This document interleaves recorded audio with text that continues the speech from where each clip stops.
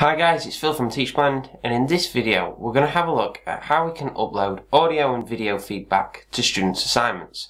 We'll also have a look at how we can upload PDFs, PowerPoints and extra resources to that assignment as well, which is perfect if, for example, you're uploading a mark scheme. This is also really useful if the students emailed you the work and you need to upload it on their behalf. I hope you find this video useful. So you'll see here I'm in Microsoft Teams. I'm just going to click a class and I'm going to look at one of the assignments I've previously set. Here you can see it. I'm just going to click View Assignment here and you'll see the students that have either handed it in or not handed it in. Let's have a look at a student that has turned in the assignment. So I click the turned in and as you can see I can see the assignment as usual and I can enter in regular feedback. I can even comment on the document and put comments into that document. But what if I want to take this a bit further? So now I have some more features. I can use the camera just underneath the feedback box to actually provide verbal and video based feedback. So here you can see I've actually loaded that up. It uses my webcam, and what I can do is actually you can record some feedback. I can choose which webcams and which microphones I want to use as well. So I just hit the record button, enter in the verbal feedback and the video based feedback. I can pause and stop this. Once done, I can review this, and what I can do is actually trim this as well. So let's say there's a little bit that you don't need, you can trim this, and once you're happy with the outcome you can then publish that to your students. You'll just need to name your feedback. So a good example here would be to put feedback in the initials of the student and what resource it was about or what piece of work, and then just click upload. There is a few other options that we're going to have a look at as well, so we'll just wait for that to upload by clicking next, and you'll see as well that there's a few options underneath as well. But with record, here's a top tip.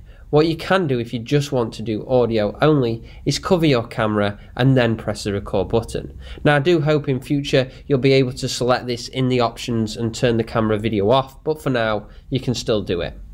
You can also attach files as well. So that means if, for example, you've got an extra document that you want to give feedback for, or it could be that the students have not uploaded the work, it could be that you have a write-in frame, it could be that you've got some materials, or just a long feedback form that you need to give them with a spec, for example. So you can browse your documents either via Teams or via OneDrive and attach documents and PDFs as well. So this is perfect for uploading specs, extra documentation about that exam. You can also click the plus and create Word documents and PowerPoints directly inside of Teams for that feedback as well. So let's say the feedback box was too small, or for example the comments were coming on and you just wanted to create a more in-depth document. You can create that Word document, give the feedback in that document, and then the students will also have that document alongside your regular marking as well.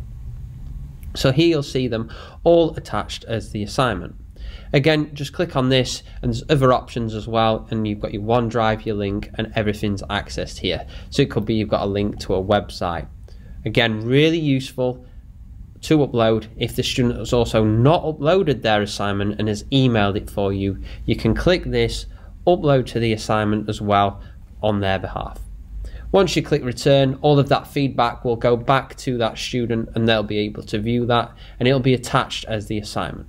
So let's have a look at what it looks like for a student. You'll see here the student's got the feedback and the example assignment, and they can click this and view the comments as usual, but they'll also have extra options as well. So on the right hand side here you can see the video that I've uploaded, giving them verbal or video based feedback for the assessment, as well as the Word documents as well. Students can play this, they can look at this at any time to help them with their assignment. Again, this could be really useful, especially in practical subjects. You might have demonstrated that example.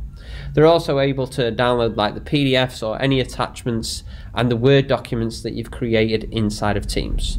So just remember to click the plus. Again, this is useful for students who have done the feedback and want that verbal and audio feedback, but also for uploading students who might have missed the assignment and emailed it.